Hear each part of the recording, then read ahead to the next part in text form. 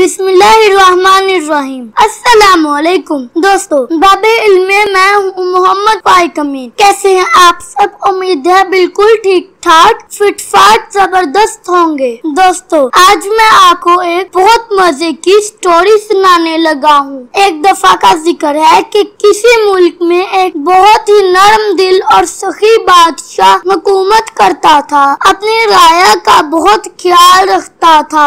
बादशाह की कोई औलाद ना थी, जिस वजह से बादशाह और मलिका अक्सर बहुत परेशान रहते थे। फिर अल्लाह ताला ने उनकी दुआएं सुन ली और उन्हें दो खूबसूरत सेहतमंद शहजादों से नवाजा। महल में जश्न का समा था। हर कोई मुबारकबाद देने आ रहा था। हर तरफ मिठाइयाँ बट रही थी। ऐसे में बादशाह ने ऐलान करवा दिया कि आज सब मिठाई खाएं और लौट जाए। कल सुबह शादी के वक्त महल के दरवाजे खोल दिए जाएंगे। मेरे दौलत कदे पर जो सुबह पहुंचकर जिस चीज को हाथ लगा देगा वो चीज उसी की हो जाएगी। ये रात सारी अवाम के लिए बहुत बेचैनी की रात थी। हर कोई सुबह का इंतजार कर रहा था। हर कोई सोच रहा था कि वो सुबह महल में पहुंच के किस चीज को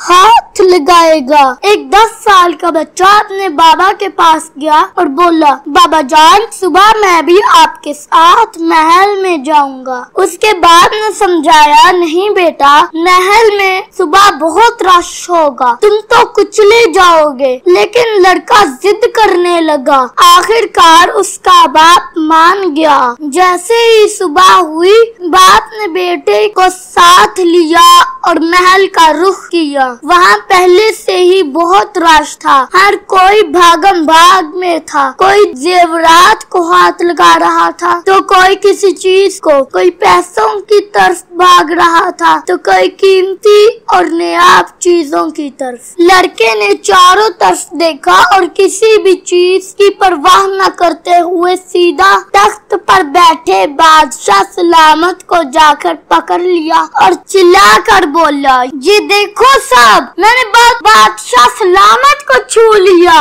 अब बादशाह सलामत मेरे हो गए। उनकी हुकूमत और ये तमाम माल दौलत मेरा हो गया। बादशाह सलामत और वहाँ मौजूद हर कोई बच्चे के बचपने, मासूमियत और नादानी को देखकर मुस्कुराने लगे। दोस्तों, कहानी खत्म हो गई, लेकिन मैंने इस कहानी से बहुत बड़ा सबक सीखा। हम अल्लाह से इज्जत मांगते हैं, हम अल्लाह से इल्म मांगते हैं, हम अल्लाह से मालो दौलत मांगते हैं, हम अल्लाह से शोहरत मांगते हैं और भी हजारों दुआएं, हजारों ख्वाहिशें हैं जो हम अल्लाह से पूरी करवाना चाहते हैं। लेकिन आज मैंने सोचा, अगर हम अल्लाह से अल्लाह की रजा मांग लें, अल्लाह से अल्लाह की खुशनुदी मांग लें, अल्लाह के अहकामात पर सच्चे दिल से अमल करके अल्लाह को ही अपना बना लें, तो फिर हमें और कोई चीज मांगने की जरूरत ही ना पड़े। हम अल्लाह के पसंदीदा बंदों में शामिल हो जाएंगे तो वो रब हमें मांगे बगैर ही अता कर देगा